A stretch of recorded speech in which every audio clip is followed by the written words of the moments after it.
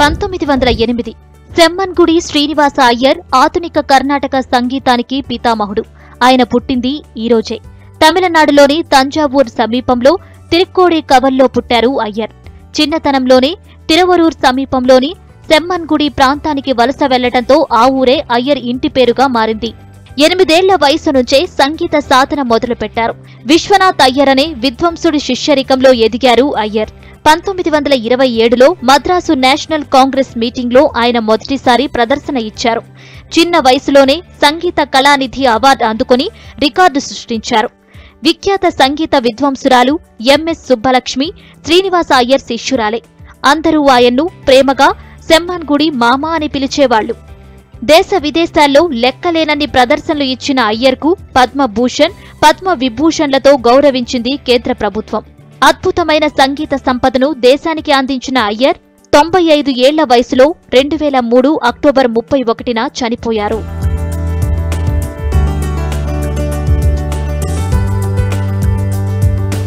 1920 DNA కనిపెట్టింది Crick Watson అని అందరికీ తెలిసిందే.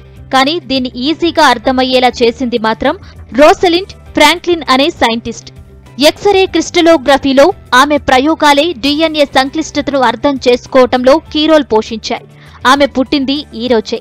లండన్ నాటింగ్ హిల్లో పుట్టారు రోసలిండ్.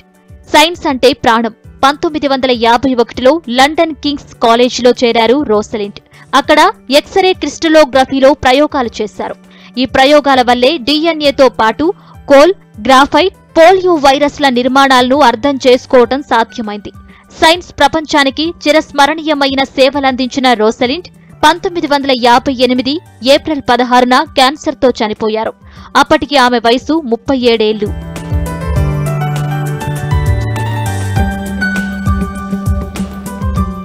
1976 ఫేస్ ఆన్ మార్స్ అంగారక గ్రహంపై మనిషి ముఖాన్ని పోలిన ఆకారాన్ని చూపించే ఇమేజ్ ఇది. వైకింగ్ 1 అనే స్పేస్ క్రాఫ్ట్ ఈ ఇమేజ్ తీసింది. అంతరిక్ష పరిశోధనలో సంచలనం రేపిన ఈ ఫోటో స్పేస్ క్రాఫ్ట్ నుంచి నాసాకు అందింది ఈ రోజే. వైకింగ్ 1 మార్స్ పై సక్సెస్ఫుల్ గా ల్యాండ్ అయిన మొదటి స్పేస్ క్రాఫ్ట్. ఇది తీసిన ఇమేజ్ లో 1.2 మైళ్లు విస్తరించిన ఆకారంలా కనిపించింది.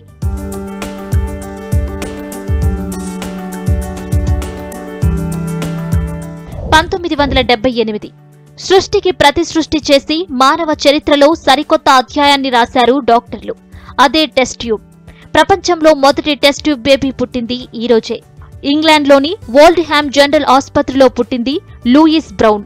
ప్యాట్రిక్ స్టెప్టో, రాబర్ట్ ఎడ్వర్డ్స్ అనే శాస్త్రవేత్తలు ఈ అద్భుతాన్ని సాధించారు. ఎడ్వర్డ్స్ సేవలకు 2010లో నోబెల్ బహుమతి అందుకున్నారు.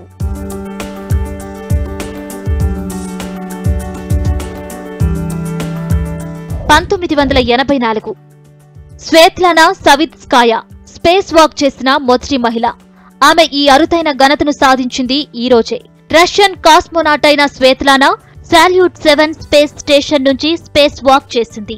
ఆమె కంటే ముందే వాలెంతినా తెరిష్కోవా అంతరిక్ష యాత్ర చేసిన స్పేస్ వాక్ చేయలేకపోయింది.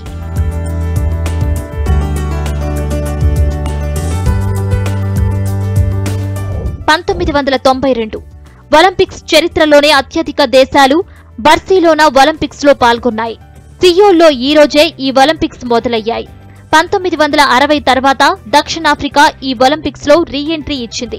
1991లో యుఎస్ఎస్ఆర్ విచ్ఛిన్నం తర్వాత రష్యాతో పాటు మరో 11 దేశాలు కలిసి యూనిఫైడ్ టీమ్ గా పాల్గొన్నాయి.